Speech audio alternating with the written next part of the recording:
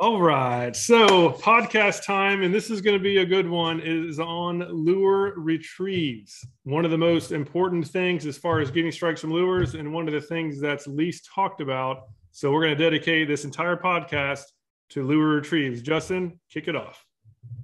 All righty. So this was kind of an amalgamation, the $5 word right up front, of a conversation that Wyatt and I had a few weeks back. We had our holiday party, and I can't remember how we got onto this topic, but we were talking about lure retrieval and how we work different lures, whether it's a paddle tail or a jerk bait. And we kind of got onto this joke where we feel like as fishermen, I know I've been this way. I'm sure some of you guys might also agree, and definitely some of the viewers out there watching this feel the same way. When we started fishing and using different lures, we felt like there was a way to work each type of lure that awards you a better chance of getting a strike. So fishing for redfish and trout and snook and a lot of the inshore game fish, we felt when we were trying to figure it out and starting out, getting familiar with all these different lures, we were thinking there's got to be a way to work a jerk bait to get more strikes. There's got to be a way to work a paddle tail. But me and my craziness and my anal retentiveness took it a step further and said, what if there's like a cheat code or like a secret way, the right way, just the right way to work that jerk bait or that paddle tail or that shrimp lure that's going to get me a bite more than everybody else? Like I would have thought that there was this secret to working a lure that gives you this competitive advantage. And I can say, I think in 15 years of doing this and tinkering with so many different soft plastics, if that still exists, we're going to kind of figure it out on the call. I haven't figured it out yet. I've caught some fish doing a lot of different variations and renditions of retrieval methods, different depths, dealing with current and wind and weight of different, jig heads on soft plastics. But overall, I think as a collective whole, we can say that for categories of lures, we found that there are types of retrievals that tend to be more productive than others. So in this call, we kind of want to break that down and address jerk baits, paddle tail, shrimp lures, topwater, anything we can kind of get our mitts on right now, and say that we found that this has been more successful worked this way as a general whole, as a good baseline to build off of. Yeah, and then again, super important. And I like the fact that breaking down by lure type, because like a topwater will be totally different than a jerk bait. And so I know a lot of our members use soft plastics as I do as well. So let's start with soft plastics. So let's go with a paddle tail. And who wants to kick it off? The best retrieve for a soft plastic paddle tail, in case you're new to fishing, like this is when we've interviewed a ton of guides over the years. And this is the one lure that is almost always the one that people say, the guides and really anybody else says they use the most. It is very versatile. But there are some retrieve nuances that you need to consider. So who wants to kick it off? I'll talk about the paddle tails. That is the lure that you're going to give to the person that has never thrown a lure before. It's there's really no wrong way of working a paddle tail, but the most common is just a straight retrieve. And the speed of the retrieve is going to be determined on the depth of the fish and the weight of the jig head and everything that goes along with that. But if I'm searching fish, there you go. If I'm searching for fish, I'm going to be throwing that paddle tail, and depending on the mood of the fish is going to determine the rate at which I retrieve it. So if the fish are lethargic, if we just had a cold front come through, or the temperatures drop for whatever reason, I'm going to slow it way down. But if the fish are actively feeding and I'm seeing them chasing bait and patrolling the shoreline, I'm going to cover some ground and pick up the pace. But that's not the only way to work a paddle tail. You can also bounce them on the bottom just like a jerkbait, where you do the twitch pause, or you can even do a walk the dog type of retrieve middle of the column. So say you're working a school of bait fish and you got some trout that are feeding pretty heavily on them.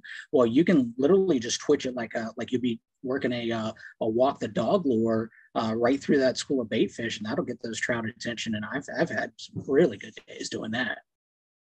Yeah, and they're just so versatile. You can rig paddle tails on weighted hooks for the shallows. You can put them on jig heads. This is like a lighter jig head for mid column, and you can do heavier jig heads and bounce the bottom. But by far the most versatile lure out there. And like what Pat said, there's a lot of retrieves, but the cool thing, all of them work. And really, correct me if I'm wrong, but it seems to me like they all work, but some days one will work better than another, and it's not always a known when you get on the water. It's almost like you have to let the fish tell you sometimes. So so I often Yeah. find myself doing like multiple of those things Pat mentioned, where like a twitch pause, or just a straight retrieve, or even retrieve pause. Mhm. And sometimes one works, and then like an hour later it might switch to something else. So have you guys found like a certain condition where one retrieve is the one, or is it kind of a crapshoot, if you Well, will? usually when I'm throwing a paddle tail and doing a straight, yeah, I'm doing a straight retrieve with it. But what I found is, like, say, especially on, where we got these transitional days, like we have where it'll be a cool morning and then it warms up during the day.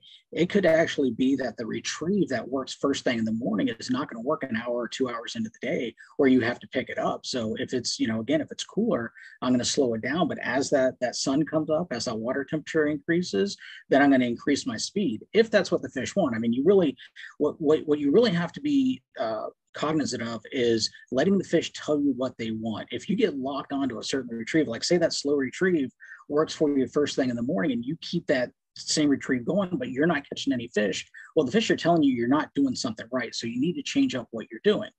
So that's a signal to make sure and do something different. But don't wait an hour, 2 hours into the day and you're not catching anything to make that change. You want to do that before that. Richard, Yeah. any nuances for your area there, Jacksonville, Georgia area? Yeah, absolutely. So I think it's funny that I've got all this going on in my brain. Like when I first started out as a new angler and started using paddle tails, I just always thought you've got to put so much action in life because, that's what you always get told, like you have to put the action into the lure. But with the paddle tail, I mean, the great thing about it is, I mean, you really can catch fish just at a super, slow or moderate. I mean, it's got vibration, it's got action, and it looks natural when it's moving. And recently, I was always kind of against just the slow moving, very slow, methodical, steady reel. But really, the last year or two, that has become probably my favorite. I think the big reason is I'm just personally an impatient person when I'm fishing lures. But man, I can't tell you, especially some of my bigger fish, there's two things that I've really caught with paddle tails that seem to work. One is a very, very slow kind of roll, steady retrieve on the bottom. And the second one is when I do a little bit of a lift, very slow lift, and then on the drop. You go ahead and let it drop. And on that drop, I have caught so many big fish on paddle tails that way compared to doing the kind of jerk pause, and stuff like that, which works great. And I love doing that. And we'll talk about, like jerk shads and stuff later. That's one of my favorite lures. But with paddle tails, for some reason, that little bit of a fall, just that split second, that's when those predators, those big ones, pounce on it. So that's something that I've noticed here. You know how with topwater lures, they call the technique, and we'll go into that, they call it walk the dog, right? Well, with a paddle tail, I was kind of a late bloomer. I used jerk shads and like soft plastic stick baits, kind of like a Mirror Lil John for many, many years in sight fishing, playing cat and mouse with redfish. And I kind of got into paddle tails with, like, on the bigger side, I was throwing 4 and 5 inch paddle tails for bigger trout and on a weedless presentation. And I would find this slow, steady cadence and basically let that tail thump through the grass in one straight line and would have a lot of success over potholes. I went fishing one day with my friend Wade years back, and he had a technique kind of like what you were talking about, Richard, where you were kind of like lift it up and let it fall. And I asked him, I said, what are you doing? He's like, well, you know how you call topwater lures, call it walk the dog? Well, I call that drag the cat. And it's essentially what it is. Like you're slow creeping, you just kind of sweep your rod, right? And it just kind of like flutters up and then like falls down. So you're just dragging it. And that is really productive. I've had times doing that if I want to have the vibration or like an injured, profile to a bait fish imitation, and I don't want to twitch it, I don't want something erratic. If the straight retrieve isn't cutting it, that break in the straight retrieve, but something that's not a twitch is kind of like an in-between. It's a drag, it's a pull through the water and then a pause. I kind of like that, but that's what I'm always going to call it. Trademarked drag cat. I like it. Even and it's interesting. I didn't really think about it, but I use the twitch pause all the time for jerk baits. I rarely use it for paddle tails. It's more like what Richard said. If I'm going to do the up and down motion, it's more of a single up, the drag the cat. It's more like that. I don't do nearly as much twitch, double twitch, and obviously I do it, but I don't get much success, so I don't really do it much often. In wintertime, a lot of times it's reel and then just pause, and then it's basically going straight and then to pause and it goes down and then you start reeling it again, and on that drop is when they'll hit it. A lot of times they'll follow, and just that one little pause, just something different, will get them to go ahead and strike it. But yeah, paddle tails, and there's no the fact that they can be basically work with any retrieve, especially a straight reel, nothing fancy. It's undoubtedly the most popular lure, I think, for all anglers, especially newbies. Like if you want to start getting into lures and you don't know which one to go with the paddle tail, right? Get some jig heads, get some weighted hooks, get a good paddle tail, and you'll be ready for whatever depth you need, because they just flat out work. All right, so I think we hammered that one. How about soft plastic jerk shads? What do you guys do for that one? So I kind of want to take the rein on that, because over time, I've probably developed a deep appreciation, you guys all have, for how you bring this type of lure to life. The versatility of a soft plastic jerk shad is like unmatched. I would even say so over a lot of hard baits. I think that whether you twitch it up, down, left, or right, this is the versatility lure. It's you can work it so many different ways. As a general statement, as you read in magazines, articles, what have you, and I'm sure we've even written it, that twitch, pause, retrieve is a general baseline. But what does that even really mean? Are you sweeping your rod to the left? Are you popping it up to the right? Is the twitch slow and methodical? Is a fast, aggressive twitch? I mean, all of those little variations can be productive with this soft plastic. There isn't one, I would say, that's more successful than the other, because Pat nailed it on the head. You're not letting, you're working the trip, not letting the trip work you. Like the fish will tell you what they're feeding best on. If you know you're in an area that has fish, and you want to find out kind of as your litmus test how they're going to respond, this is probably going to be the way to be able to figure it out, because you can work this slow, you can work it fast, you can drag it on the bottom, you can skip it on the surface. You can work every part of the water column with a soft plastic jerk shad very effectively, more so than so many other types of lures. So I would use this kind of as my indicator to see, are fish getting spooked by their own shadow to where you almost need to drag it in front of them really, really slow with a very light hop in front of them? Do you need to stay in the middle part of the water column and let it kind of twitch and waft in the water column as it works past them?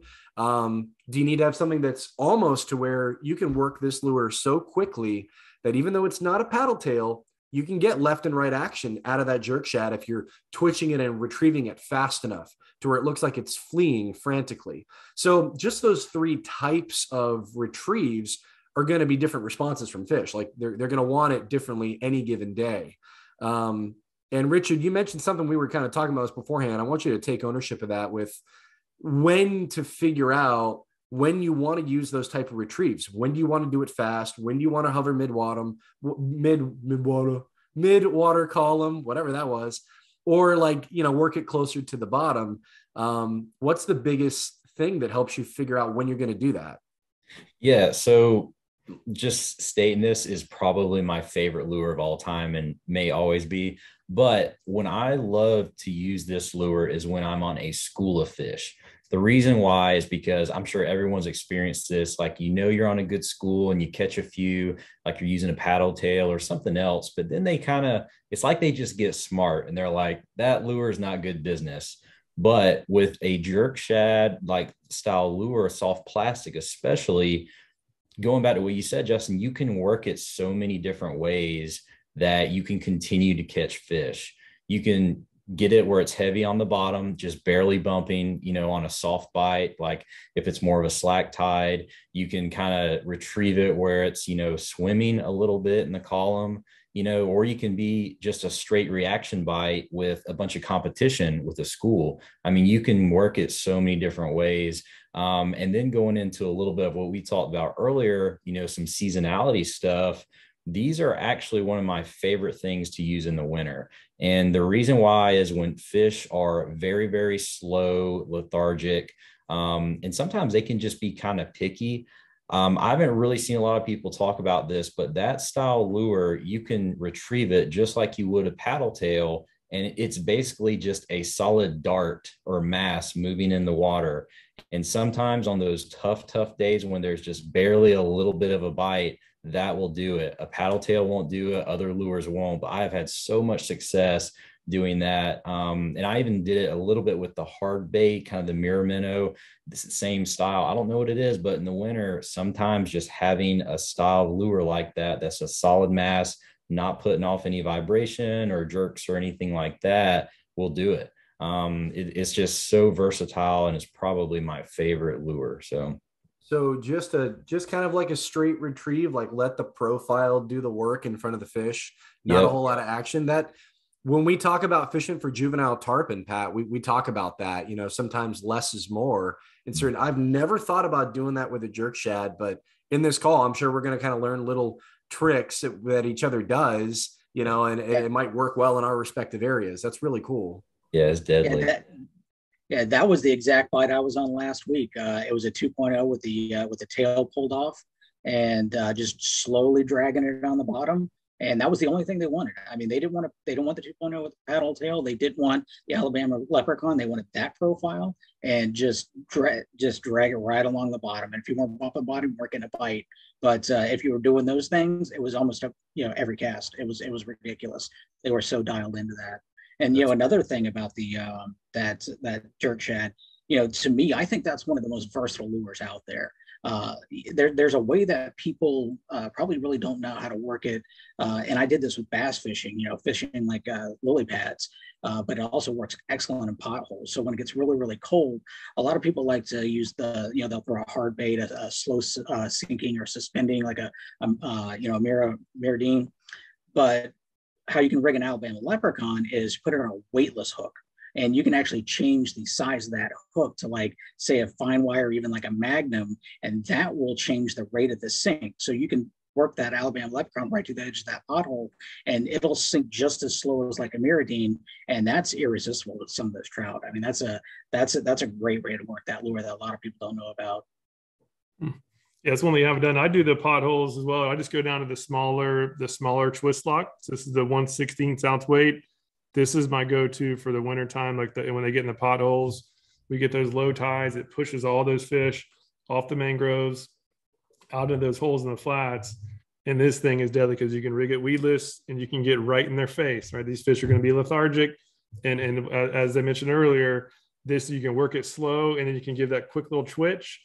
And even if a fish isn't hungry and they have a little bait in front of them that kind of looks injured or looks scared, it's like their instinct to go and strike it. And so they can't even help it. This is my go-to lure in the winter up in the shallows right here. The ones that really, I need to try what you mentioned, Pat. I haven't tried the weightless hook in a really long time. Since I found these weighted ones, that's pretty much all I've gone with. But that makes total sense, where you can have it go even slower, especially after like a really strong cold front. You can take it slower, and it has a little bit less splash when it lands. So if the fish are spooky, I think that's definitely something I'm going to add to my arsenal. Yeah. Like for big trout, right? Like that's the first thing I thought of. Is I've always thought of it, but I've never actually tried it, where you find an area where there's 24, 25 inch or bigger trout, and they're so shallow that sometimes the splash of a weighted hook might be too much, but you want to stay in the strike zone. So I do think that, that's something that we should definitely revisit here, like in the wintertime in particular. I'm with Luke. This was my go-to for sight fishing reds when I started.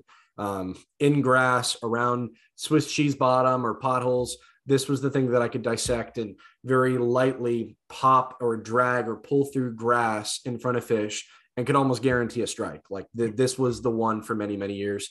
And then I started doing more around docks. Like usually if we're talking about seasonality, in warmer weather months, April, May, and later on, or anytime in fall, if I wanted a bigger profile and I want to kind of hover mid-water column, this was my go-to around docks. I need to revisit it, especially with you, Luke, getting a bunch of triple tail. This was like, this works differently than a shrimp lure, which is kind of what I want to segue into next. Like our power prawn. This is quickly becoming my current favorite lure of maybe of all time. I don't know, but this has become super versatile. But in fishing for triple tail recently, you were smoking fish on this, like in a way where we were throwing the prawn for a little while, trying to get that same response, trying to imitate a crustacean that we know that's what they're looking for the most part. And you were plucking them out with this. I mean, you went 3 for 3 in a couple of weeks. Like, it was just, it's crazy. I don't know why. I don't know if it's because of how it sinks or there's a little bit of a spin or a little twitch to the left and the right. This was the ticket, man. So Yes. this is bringing back my confidence in this lure. Yeah, and this is what I used when I was tournament fishing. Like, almost all the winning fish was on this exact setup. And back then I was using the gulp jerk shads, but it was the same hook. And now we have leprechauns. Now this is my go-to. But I think the reason why it's so good is when it's rigged properly. Rigging is incredibly important on this. This is more advanced than the paddle tail because the rigging has to be right. There's less room for error on these soft plastic jerk shads. So I just wanted to emphasize that if there's any kink at all in this lure, when you put the hook on it, it's going to helicopter, and that's the best way to not catch anything. That's usually when people have trouble with these jerk shads, is because they didn't rig it properly. And so make a point to look at the lure once it's done and make sure that everything looks streamlined. If you see any curves at all, take the hook off and redo it.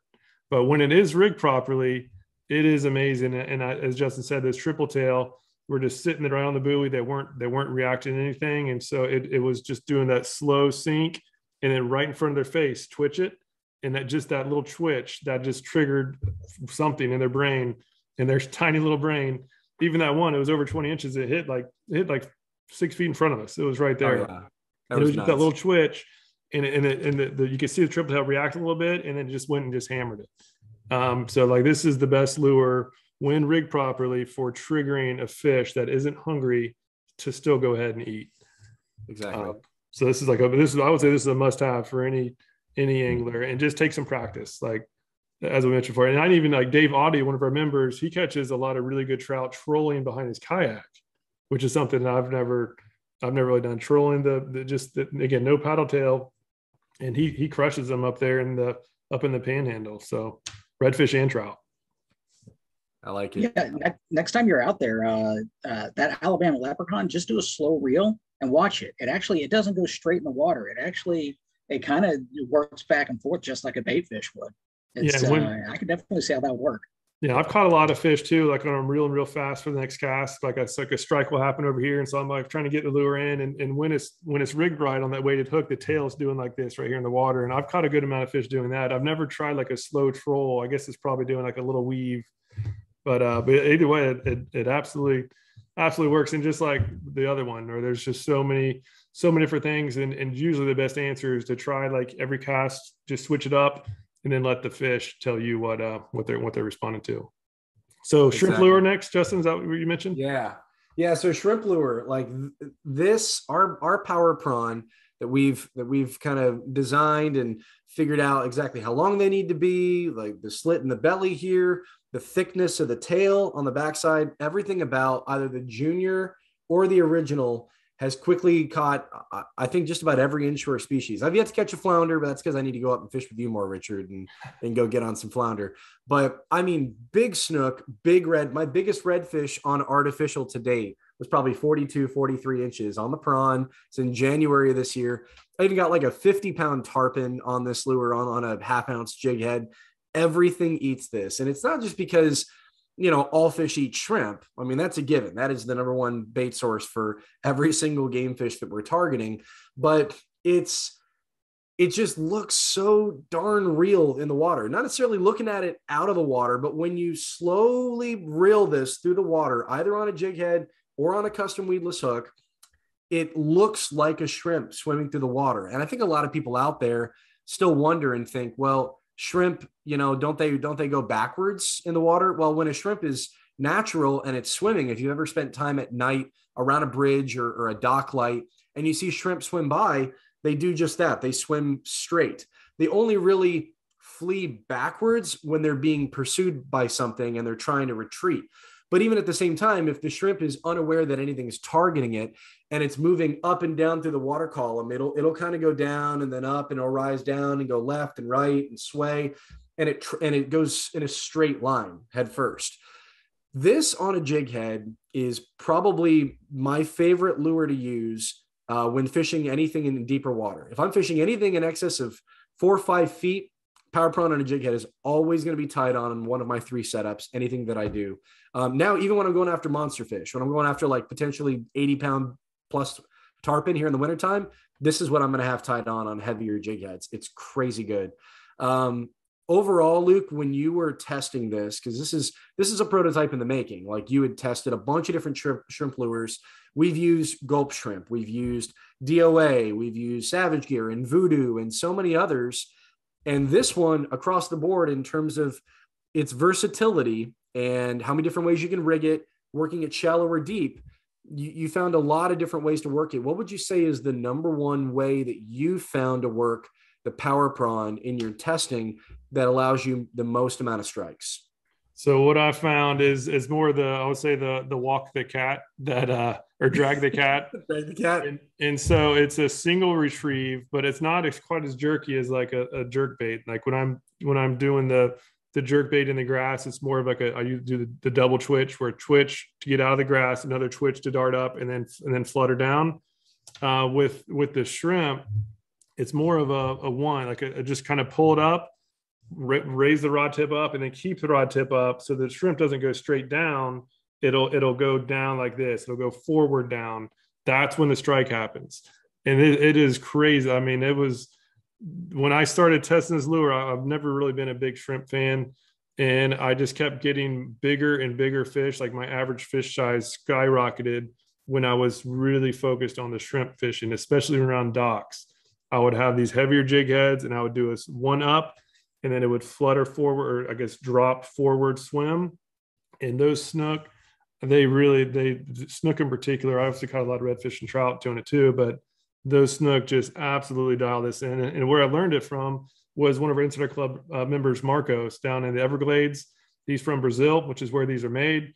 He's the one that introduced us to these shrimp lures, and he's fishing these tournaments down there in the Everglades and winning a lot of them, and against live bait anglers too. And he doesn't use anything other than this one shrimp, and he has just different size jig heads based on the depth. I literally saw his tackle box. There's nothing other than a bunch of jig heads and then a bunch of these shrimp lures. And he just absolutely wrecks those big snook. When we went fishing with him, I've never seen that many overslot snook hooked in one day on lures. Looks like Justin is starting to get that way too. Yeah. Yeah. But, what did Matt say? Eight ways from Sunday or something? Yeah. So many different ways. And on the retrieve backwards, and for like when shrimp that they're scared, they do go backwards. But even if you do a fast twitch, right? Like the fish aren't like analyzing, did that twitch forward or backwards, right? They just see a quick motion, which is what shrimp do.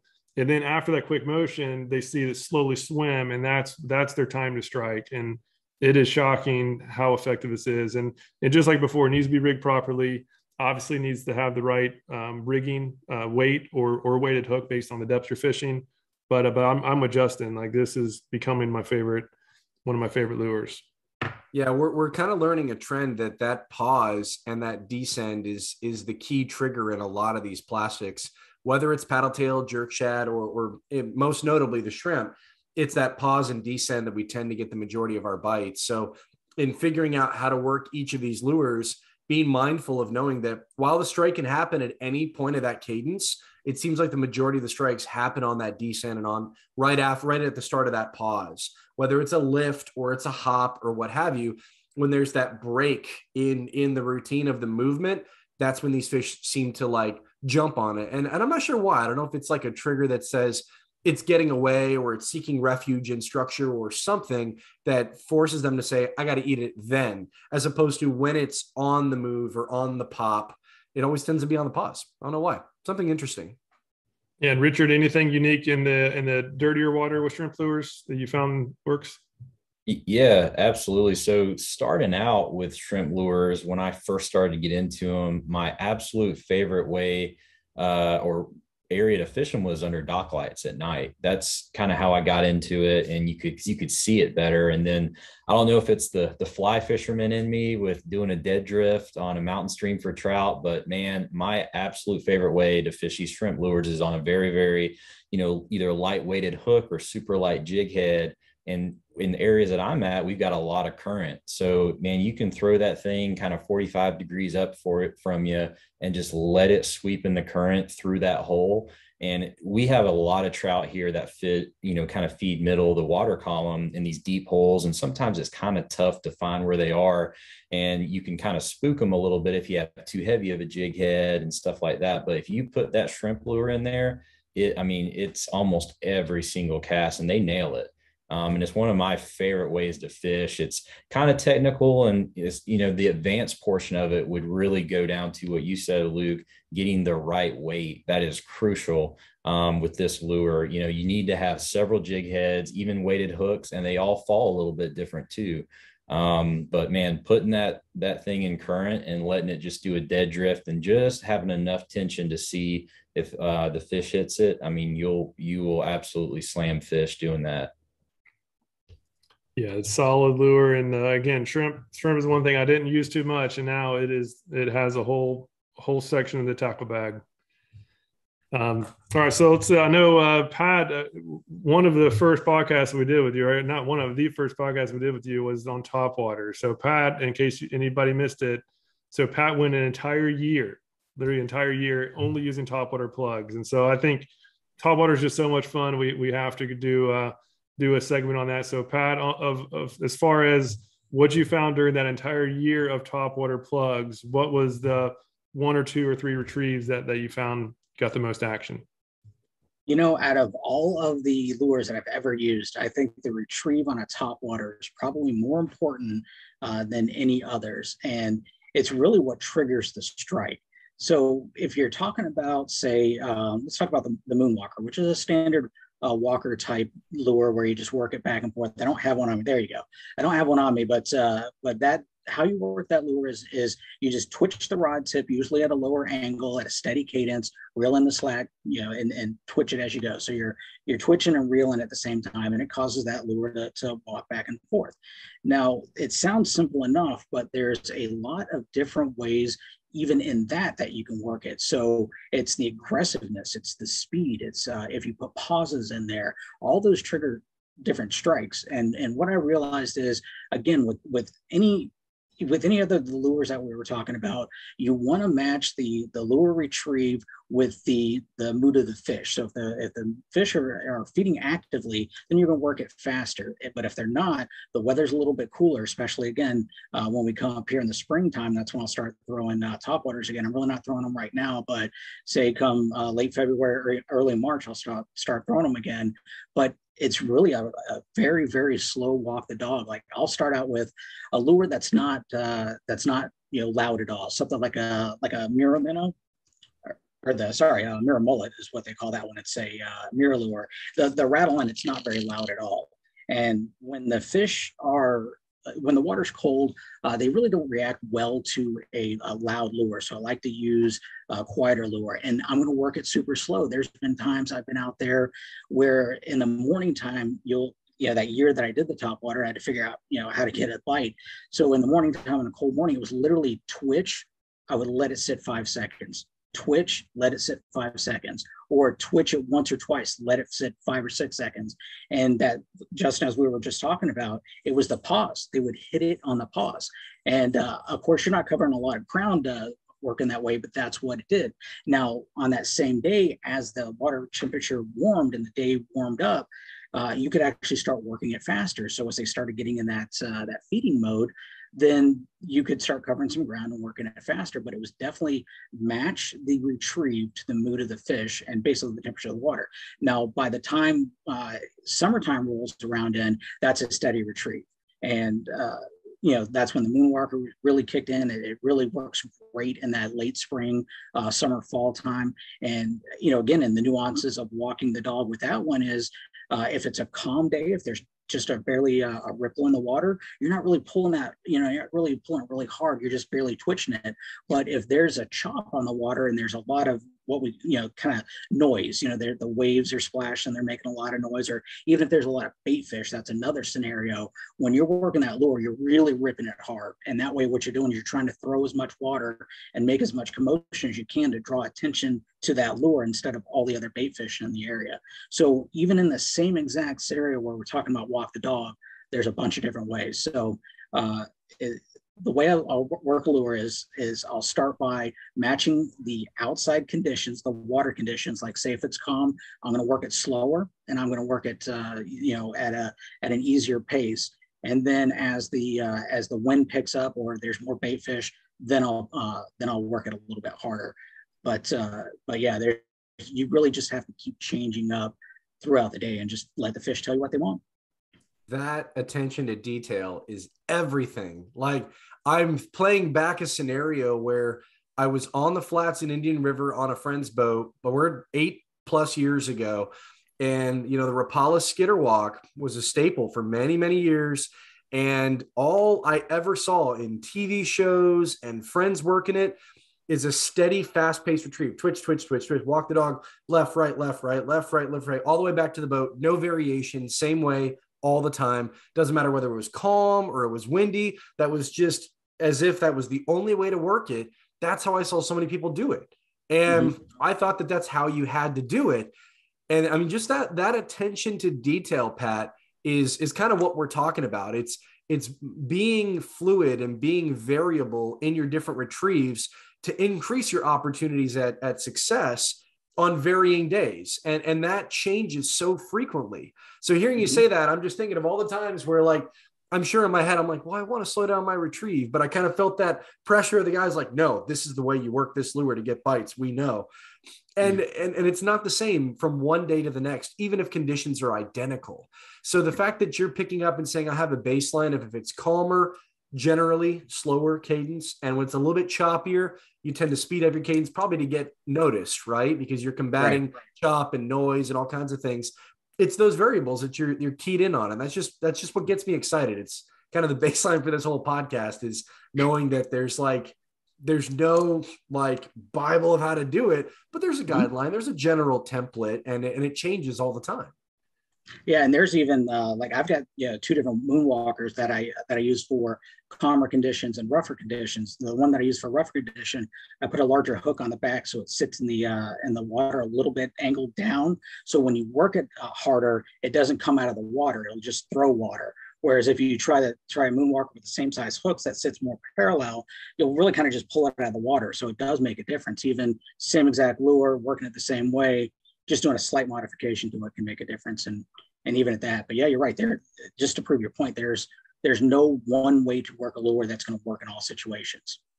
Sweet. Let's finish it with a subsurface hard bait. And Richard, I know you just did a good review on the mirror lure. Is it the mirror minnow, if I remember right? Yeah, mirror minnow. Yeah. What type of retrieves do you guys use for those subsurface plugs? Yeah, so there's several. You've got your most common typically, which is going to be kind of a twitch pause or like a twitch pause. And it really can vary, going back again, like what Pat was saying, on kind of conditions and water temperature and things like that.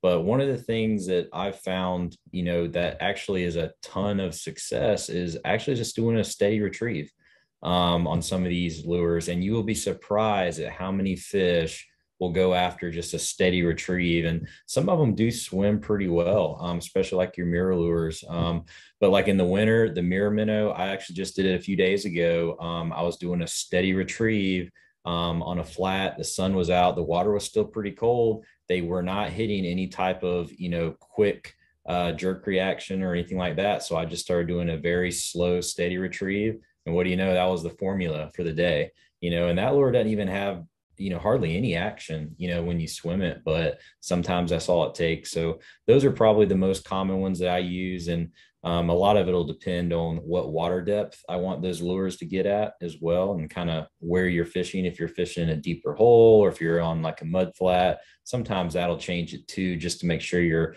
in the right part of the zone. Because with those lures, I really think they're made to be fished in a certain type of zone. So you want to know whichever one you're using, you're kind of catering to that as well. So that's typically the things that I think of. But what do you guys do? I mean, for me, working a Mirrodine, I think, is the one that I'll probably work the most. And I grabbed a couple others. So right here, suspending twitch baits. Like I've got Zuri makes one. For those of you out there that remember the name for many, many years, the Sebile Stick Shad was probably like one of the most popular $15-$20 suspending twitch baits, at least for the inshore saltwater market here in Florida. Guys over in Texas, Corkies, you live and die by Corkies and Paul Brown lures. They're exceptional, but they're definitely applicational, as Richard pointed out. So in terms of the technicality scope, I would say suspending hard baits are probably the most technical, because it gets down to even what type of line you use, what type of rod you use to impart different actions. And that rings true for soft plastics as well, but I don't know as much so, because the glide aspect of a suspending hard bait covers a lot more of an area a lot of times, depending on the shape of the suspending hard bait. So for me, for Mirrodines, I started, the arc of which I started working it really quickly, just really aggressive twitches to get the flash of the lure. Because the 17 MR 18 color, which is that holographic side with the dark green top, that's like probably the number one selling Mirrodine that MirrOlure makes. It's one of the main ones we carry on our shop page. This one's a pilchard color, but when I started, it was really aggressive twitches, and it was on the edge of dock lines for snook. I wanted an instinct response. I wanted a very aggressive response from fish that would pull them away from the structure, slash at something, and get hooked up. So for the most part, it was really aggressive, erratic twitches. And I think over time, I started to switch that up when I was fishing over potholes for trout, and those really erratic twitches weren't getting hit. So I would slow down, I would glide it. Sometimes I would just pause and I'd do that straight retrieve, and I would get bit. And it was those different variations I found that I started to incorporate into my retrieval for any suspending hard bait that awarded me more success. It wasn't that aggressive twitch that I think a lot of anglers want to start with. And I think that has its place, right? But it's not going to work all the time. That the straight retrieve, Richard, is underestimated. People overlook that. And I think they do a lot to a lure to try to get it noticed or bring more life into a lure, but the less is more concept is definitely applicable here. And with the soft plastic jerk shad, I never thought about that. Now I'm gonna have to try it. But for this, there's times that just a simple light twitch, and then just keep it on its regular track and not make another movement for maybe 4 or 5 seconds can be very, very productive, especially in probably calm conditions. So for me, like, this gets to be really technical. Like if I wanted to, be a purist, if you will, or we talk about simplicity and specialist, right? I don't have enough hair to like whip it back and do the Fabio thing, but simplicity and specialist approach. To be a specialist at hard baits, I mean, Pat, that might be the next venture, is 1 year, whether you do it or I step up to the plate and I do it, 1 year of nothing but suspending hard baits would be an interesting case study, because you're probably dropping down to softer tipped rods. You're probably even going to consider going with straight mono or fluoro, so you have a stretch aspect to maintain connection with fish. I mean, it gets really, really technical, and I kind of love that. But in terms of a general overall, movement for a suspending hard bait, the twitch, pause, retrieve is true. But I think the biggest things to keep in mind are whether you're twitching your rod up, you're twitching it to the side, you're twitching it down, because that is going to dictate where this lure is placed in the water column on the way that it twitches. And this is intended to be a mid-water column lure for the most part.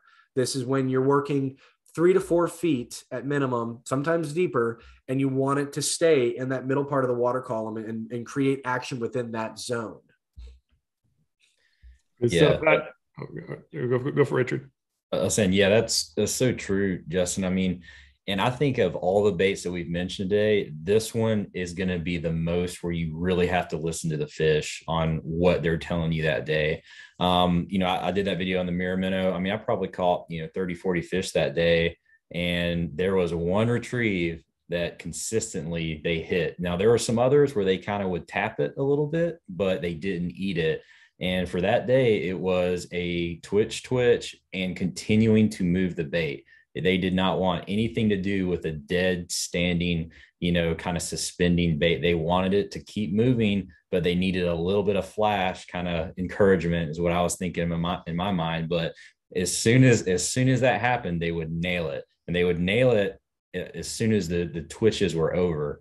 And it was just going that straight retrieve, give it 2 or 3 seconds, another twitch. And these weren't real big ones. They were just enough to kind of get that body to move to the side and get a flash, just something that's a little bit erratic, but enough where they could key in on it. And it was killer. And that was the only thing that they would hit for several hours, for out of all the retrieves I tried, and I tried a bunch, so you really got to listen to the fish, what they're telling you on these lures.